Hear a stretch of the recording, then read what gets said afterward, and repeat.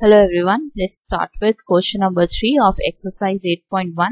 So we are given with one expression that is as cosec 75 plus theta. Then we have sec15 minus theta, tan 55 plus theta, and another is cot 35 minus theta. तो सबसे पहले तो आपने क्या check करना है कि complement कौन से, कॉम्प्लीमेंट का मतलब कि किनका सम 90 बन रहा है. So we have to take them as together. तो सबसे पहले देखो 75 plus theta and 15 minus theta. So let's find out whether it is a compliment और not. So theta theta cancel, you are left with 75 plus 15. So it makes a some of 90 degree. ठीक है, अब tan 55 और 55 plus theta और 35 minus theta को check करो. You will again get 90 degree. So these are two complement angles, first two and the last two are the complement angles. तो अब हमें क्या करना है, हमें इनको चेंज करना है using formulas. So पहले तो लिख लेते हैं 75 plus theta minus sec 15 minus theta. Then we have minus tan 55 plus theta. Then we have plus cot 35 minus theta. तो सबसे पहले फर्स्ट वाले को चेंज करते हैं in terms of 90 angle.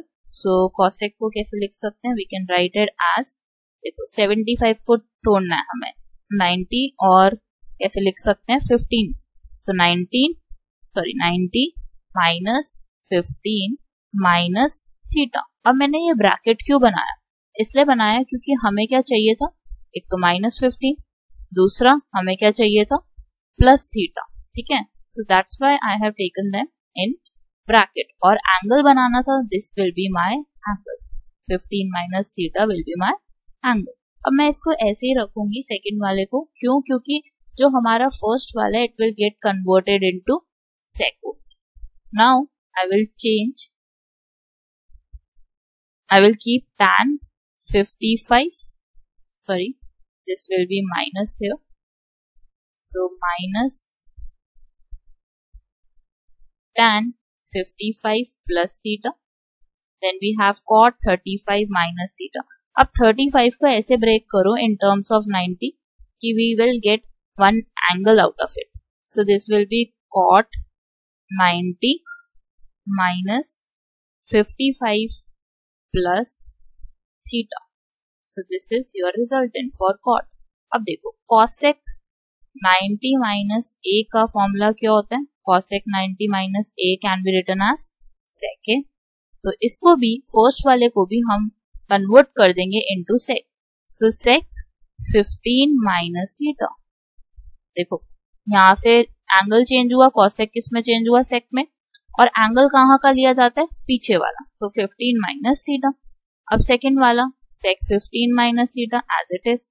अब देखो जो फर्स्ट टू एंगल्स हैं हमारे वो क्या हो रहे हैं, कैंसिल हो रहे हैं. One is positive, another is negative. That's right. Then we have tan 55 plus theta as it is.